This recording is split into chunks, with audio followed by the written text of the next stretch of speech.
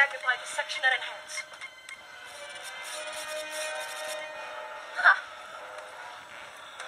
Their shields are operating on a modulation of 257.4. Adjust our torpedo frequency to max. 257.4.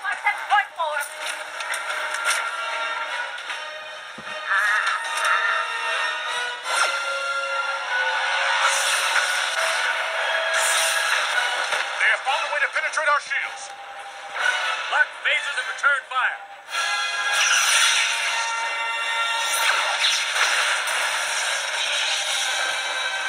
Deanna, take the helm. Get us out of orbit.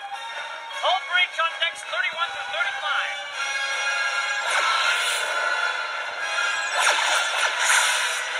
Worf, what do we know about that old Klingon ship? Any weaknesses? It is a Class D-12 bird of prey. They were retired from service because of defective plasma coils. Plasma coils. Is there any way we can use that to our advantage? I do not see how. The plasma coil is part of their cloaking device.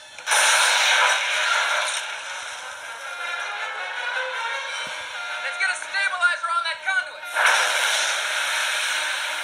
Reinforce that starboard interlock. We need to reroute main power through the secondary coupling.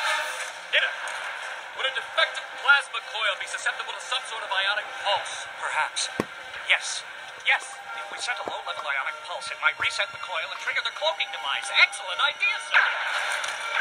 As their cloak begins to engage, their shields will drop. They'll have 2 seconds of vulnerability, Mr. Data.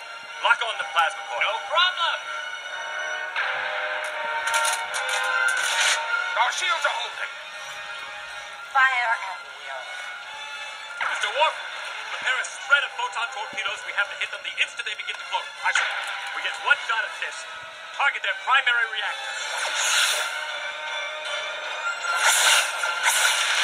I have accessed their core frequency. Initiating ionic pulse. Make it quick.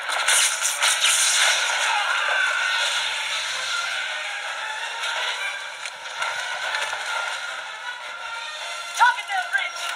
Full disruptors! We are cloaking. What? Our shields are down.